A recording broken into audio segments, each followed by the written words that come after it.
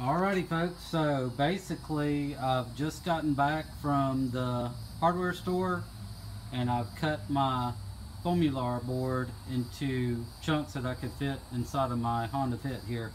So there it is, and now all I need to do is just cut it up the length to fit the floor, and I'll show you what that looks like. Alright, so you can kind of get the gist of what's going on here. Here's one piece that's cut in between the rails here on the flooring of the Jon Boat, and that one is pretty snug.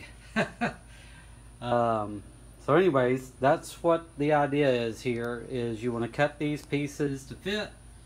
The floor is 4 foot long, and so next up I'm going to do this side, and then I'll lay my horse mat in there and show you kind of what the end goal is. Okay, piece number 2 put in there. Now I'm going to lay down the horse mat, so you'll get to see what that looks like. And there we go.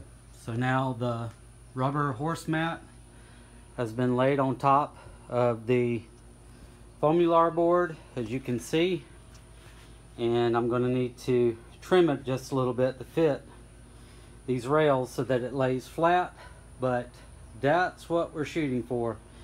And we'll fill these gaps in right here to make a complete flooring, and we'll let this horse mat kind of overlap that.